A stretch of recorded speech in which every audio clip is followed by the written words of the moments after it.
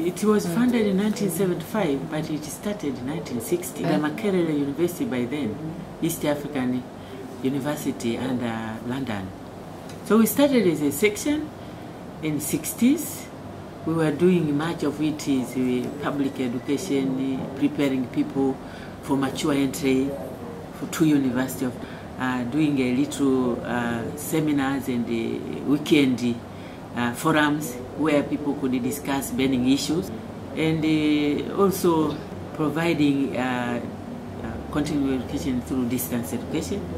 And of course we were established under Makerere University, but later on in 1963 we moved with the University of Dar Salaam when we started as a college under East African University. And then we stayed with the University of Dar Salaam as a department of adult education until 1975 when we became independent. Possibly today is a lack of funds because the schools are limited in number, and even if we have recently added numbers in primary schools, in secondary schools, but there is a serious problem of shortage of teachers, shortage of learning facilities, you see. And by so then you find those who cannot, there are some people who pass to join secondary education but cannot get in because they don't have money. And those who don't pass get selected to public schools. There are so many private schools, but their prices are just unaffordable. So money is really an issue. So I think the problem is just a limited number of those who can transit from primary to secondary education, limited number of schools. And of course at university level, not everybody can get there. Even if there is loan, there is not enough space. And the problem is shortage of human resource. People who can teach at almost all levels, you see. And there comes then, if you want to really have enough human capital, you need also to train as much as possible. But there is also shortage at the training level. There is serious lack of skills.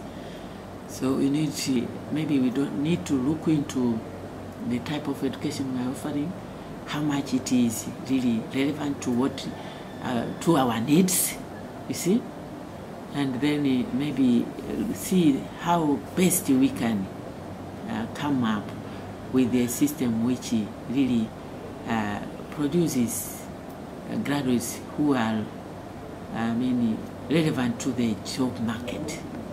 And fortunately, Institute of Adult Education is focusing on upgrading people from the rural areas, improving them, making them better teachers, better administrators, better citizens.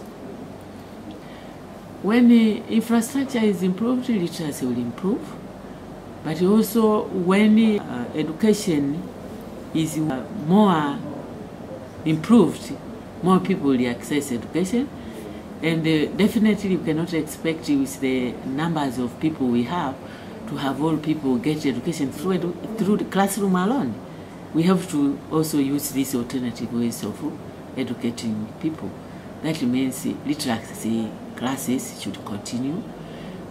This out-of-school youth learning, continuing education should also get a place in the system of education, so that those who cannot get access education through classroom, they access it through these other ways, through radio, through distance learning, such things, TV, anything, through internet. So I've been teaching, and my motto has been always helping all those I teach to go further. The sky only should be the limit, and if they can cross the limit of sky, let them go. For more videos, please visit www.voicesoftanzania.com.